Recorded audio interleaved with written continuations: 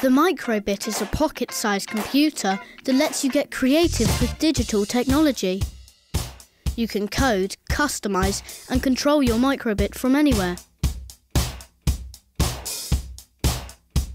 Light up the LED display to create something simple in minutes, or even communicate between microbits.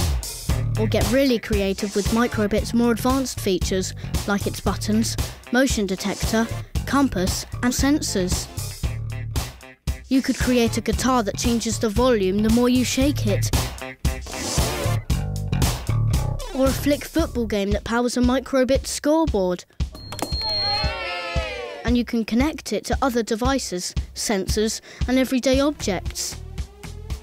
So you could water your thirsty plants, or use Bluetooth to take photos with your phone,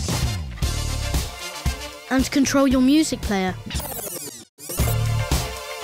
And you can customise the microbit in any way you can imagine.